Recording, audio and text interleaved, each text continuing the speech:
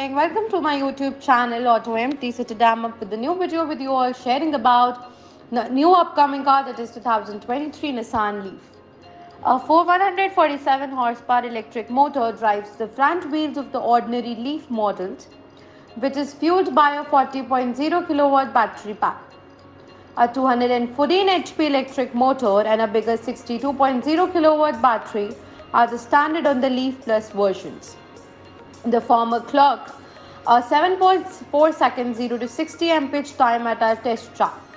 But with the electric motor's quick power delivery, it feels more attractive than the test score suggests.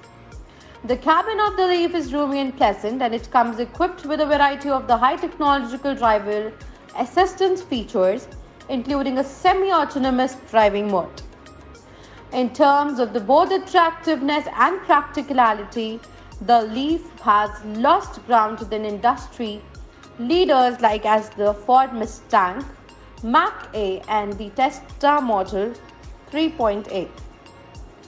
The 2022 Nissan Leaf's lower pricing is one of its most appealing features, but its short range means that the rival mainstream EVs are more practical and worth the extra money. The Leaf's base battery pack is only good for the 149 miles of predicted driving range. Upgrading to a Plus model increases this to around 226 miles, which is better but not revolutionary.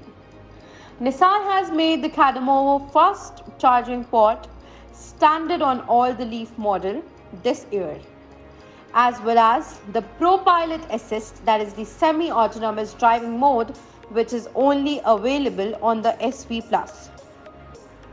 The most noteworthy price of news, though, is the Leaf's considerable price reduction. With a starting price of just over $28,000 before the state and the federal tax subsidies, the Leaf is currently the cheapest new electric vehicle on the market. All the trim levels are now between $4,245 and $6,545, less expensive than the last year. The Leaf can be plugged into a regular 120 volt outlet or a 240 volt outlet, but the charging times vary dramatically between the two. On a 240 volt connection, Nissan says both the standard Leaf's battery and the larger one in the Leaf Plus can be replenished in 7 hours. A DC fast charging connection is standard in all the trims. The standard Leaf models all come with a 40.0 kilowatt battery, which provides a relatively limited range of 149 miles. Although the cabin of the Leaf S and SUVs had a lot of back plastic, that is, they well assembled a uniform textures which help it to avoid looking cheap. The SL model offers an optional light grey leather interior with a matching dash pad that looks and feels better. The Gauge cluster features a large analog speedometer next to a 7.0-inch digital readout that can be reconfigured to show a variety of displays.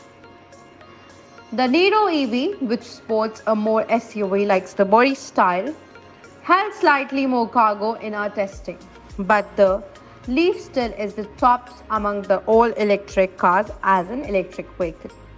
Thank you guys for listening up the video. I hope this video was very helpful for you all.